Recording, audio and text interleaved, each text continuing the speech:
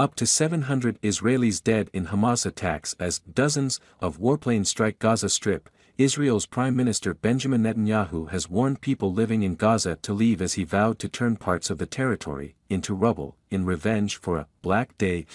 Up to 700 Israelis have reportedly died in attacks by Hamas militants as fighting continues and dozens of warplanes attack the Gaza Strip. At least 413 Palestinians are confirmed dead, with a further 2,300 injured, according to the Health Ministry. Israel's Prime Minister Benjamin Netanyahu has warned people living in Gaza to leave as he vowed to turn parts of the territory into rubble in revenge for a Black Day. Netanyahu says war will take time. Follow live updates.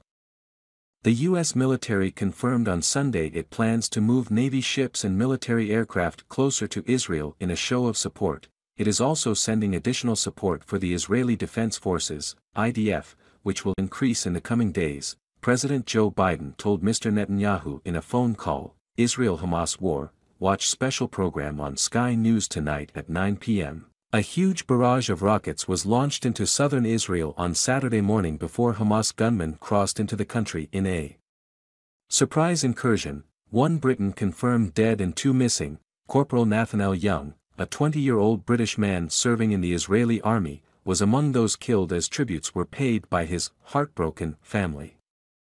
Another British citizen, 26-year-old Jake Marlowe, is missing near Gaza. The country's embassy in the UK has told Sky News.